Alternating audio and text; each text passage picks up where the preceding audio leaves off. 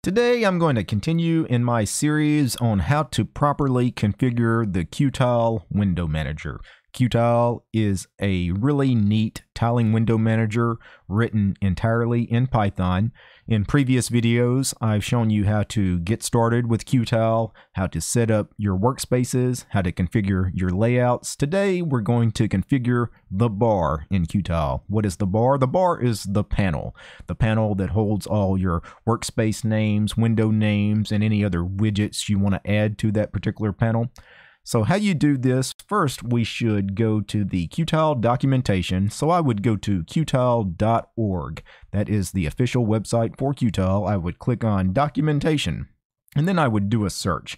Really what we want to search for here is widgets. So type the word widgets in the search field, and you get built-in widgets. These are the built-in widgets that are available for the Qtile panel.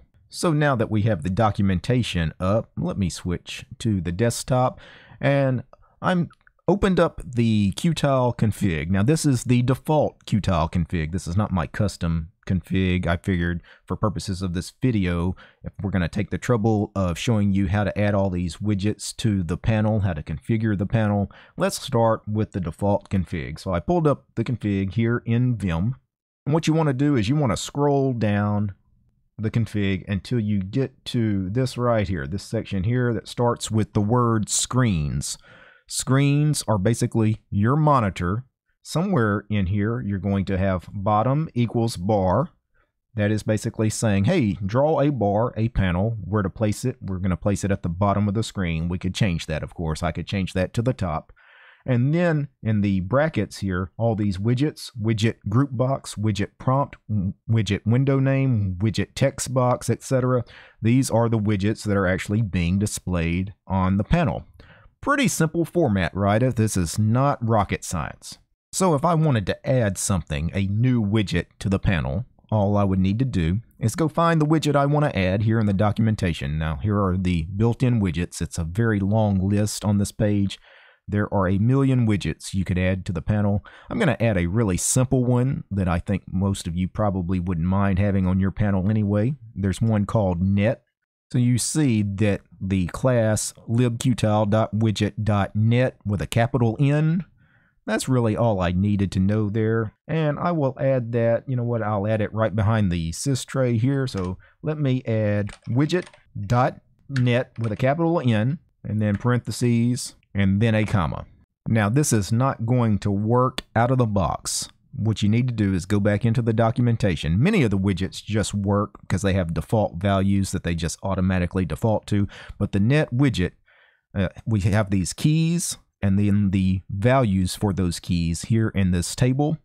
You need to find the key that says interface. By default, the value for interface is set to none, but this needs to be the name of your interface, such as ETH0, or in my case, it's going to be ENP4SO or whatever it is. So I'm going to go back in here. What I need to do is in the parentheses, I need to type interface equals, and then in quotes, ENP4S0. Let me escape. Let me write this. So colon W to write here in Vim. And I believe the default settings in Qtile to restart your window manager are mod control R.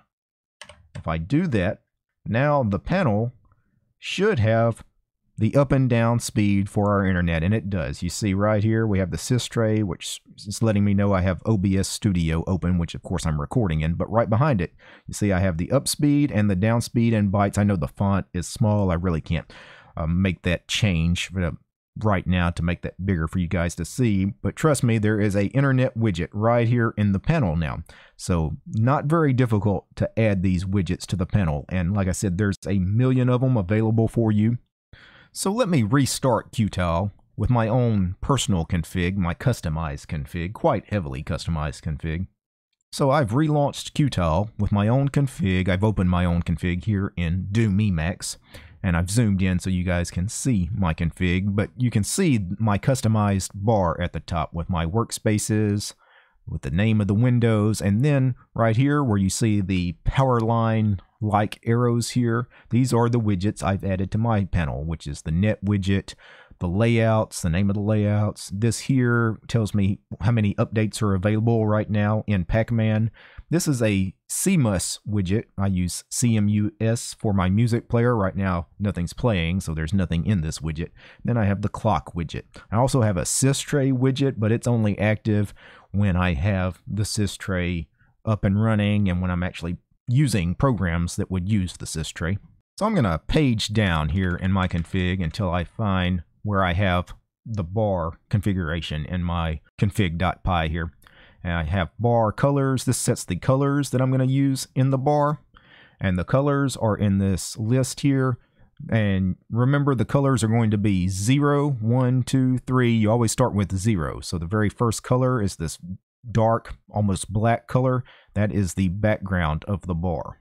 And the reason I mention that is once I get into the widgets down here, you see I have this comment here that says widgets, and then I have widget list. And I'm going to have all these widgets that appear in the panel. And you will see that I have foreground equals colors 2, background equals colors 0. Where is it getting these colors? Why is it searching for these numbers? Well, these numbers were back here in my config where I set the colors in this list. Color 0 was this first one. Color 2 was actually the third one in the list because, again, we number them 0, 1, 2. Well, let me get back to the widget list here.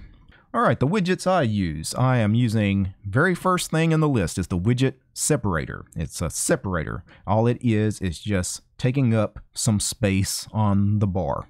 And the reason I have this as the first widget is because if I didn't have the separator here, the very first widget would be the group box, which is the workspace names. And if I don't have a separator in front of that very first workspace name, the www, is going to really be close to the side of the screen because there's no padding.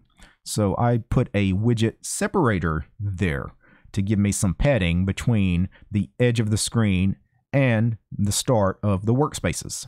The next widget is probably the most important widget on the bar, which is the workspaces here. This widget actually is called widget.groupbox. And you have to be careful with the capitalization. So the G in group is capitalized and the B in box is capitalized. Now, to properly configure the group box here, you have to add a bunch of values here. Where do you get these values? Well, again, go back to the documentation, go back to the built-in widgets page in the documentation, and find the group box widget. If I scroll down, I could find it, but there is also the list here on the left-hand side of the page. Find group box right there. And here are the list of keys and their default values. And of course, you're probably going to want to change most of them. Change it to the font you want to use, the colors you want to use, etc. Just showing you a little bit of what I did. I set the font to Ubuntu Bold here for the workspace names. I set the font size to 9. You can play around with the margins and the padding. I set the border width to 1. I set the colors. If you have a border around the workspaces, you can set that to be rounded or square. And some of the other options include this current screen border. Basically, these are for the different kinds of workspaces. For example, the workspace that this monitor is on, the workspace that my other two monitors are on, and then the workspaces that are not currently seen by any monitor. They can all have different colors, so you can really customize the group box to your liking. And that's essentially what you're going to do with each widget you customize and each widget you add. You just go back to the documentation, find the widget you want to add. For example, I mentioned I had that Pac-Man widget. Click on that, and it tells you the keys and the values for it, and I could go back and find the Pac-Man widget that I had in my widget list here.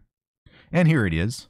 And by default, clicking on the widget does nothing. I could actually make that do something. Right now, all I have it set to is if I click the Pac-Man widget, all it does is launch my URXVT terminal. I could actually have it execute a script, maybe a script that automatically opens a terminal and begins an update, or whatever it is I want to do. Pretty neat widget. I know many of you are going to wonder about how I got the power line effect here in the panel, and there is a widget called text box, and all this widget does is display text. You see you have text equals, and then in quotes, you can have it display whatever you want to write. Well, I'm having it display a Unicode arrow. You see that?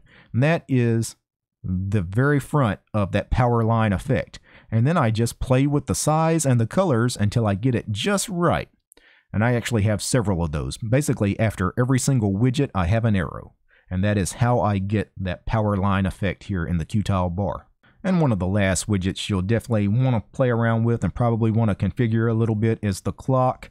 The clock, you obviously are going to set the foreground and background colors, so it matches whatever color scheme you're doing on your panel. But many people probably will want to play with the format.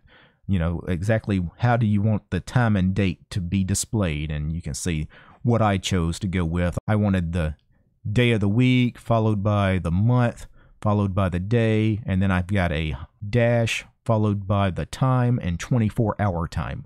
Anyway, that's just a little bit of how to configure the bar here in Qtile. I hope you guys, if you're just now starting to play around with Qtile, have found these few videos that I've put together in the last month or so about Qtile informative. So by now, if you're brand new to Qtile, if you've watched some of my videos, you should know how to configure your layouts, configure your workspaces, and now hopefully you know how to configure the panel in Qtile.